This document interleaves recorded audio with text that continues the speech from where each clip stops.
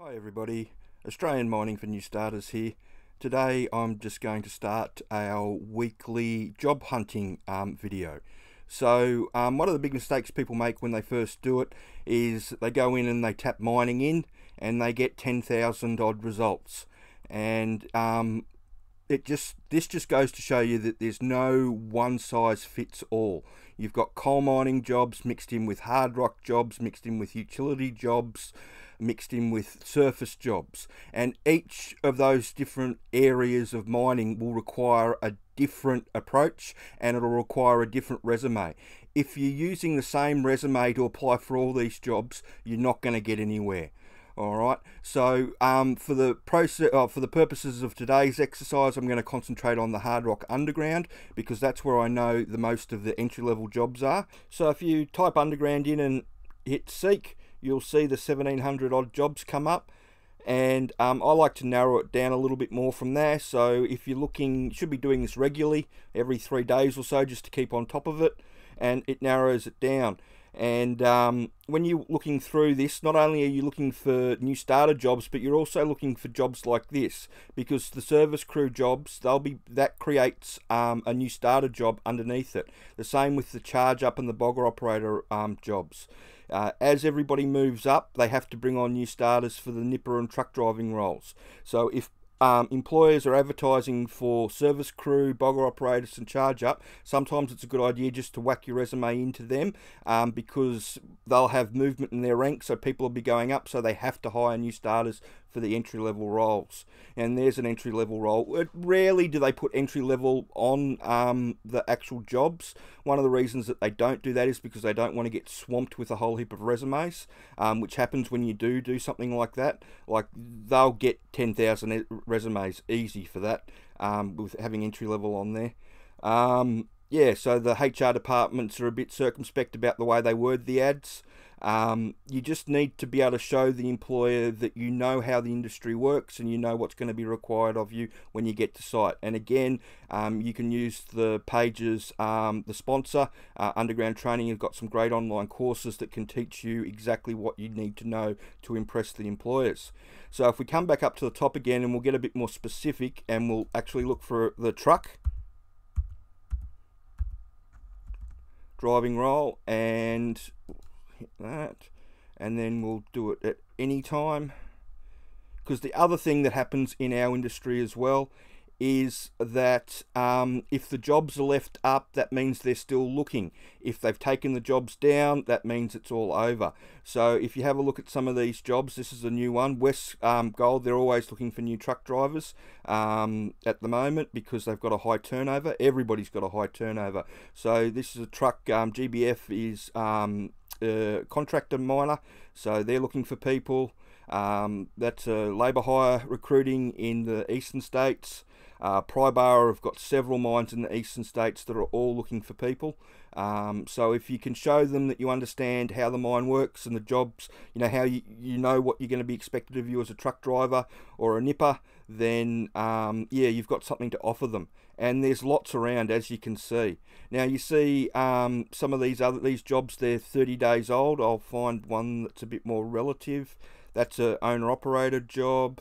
The Spinifex again, their Blue Mountain job, they're still looking. That was 30 days ago, and their previous job was up the top there.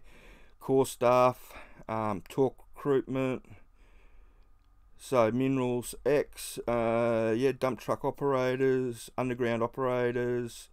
So you keep going through and just keep looking. There's lots about. And the best way, and I know I keep going on about it, is to know how the mine works, and so you can impress the employers. And that's how we ended up with, or they ended up with, the underground partnership program with KCA Site Services.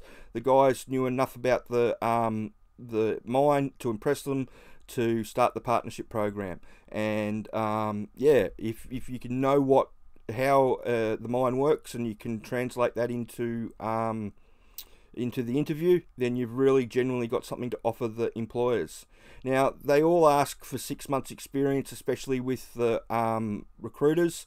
But the reality of the situation is that there is nobody, and so all these the reason that all these ads are still up, and this is a full crew ad, and this one runs often, is for job just outside of Cobar that'll fly out of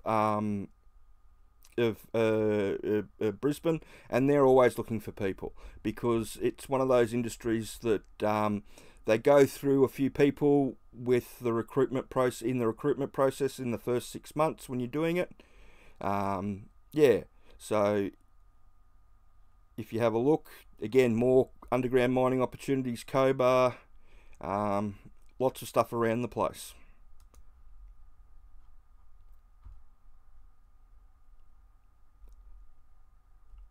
If you're on the surface, Macca's always a good place to start. They're always looking for people, not the best conditions, but always looking for people.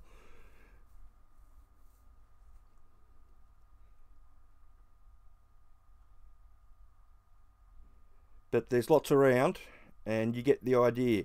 And what you need to do is just get your mining knowledge up to speed and keep applying.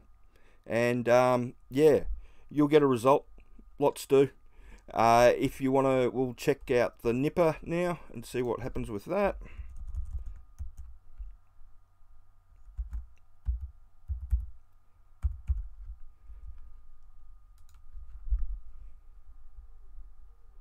And there's a few come up, and there's nipper jobs in Queensland and again West Gold, and this is a good example of a nipper's job being left up at 16 days old. They're still looking for people. If the job's still up, they're still looking for people. What's probably happened is the person that they've hired for that job's probably failed already, and they're looking for another one.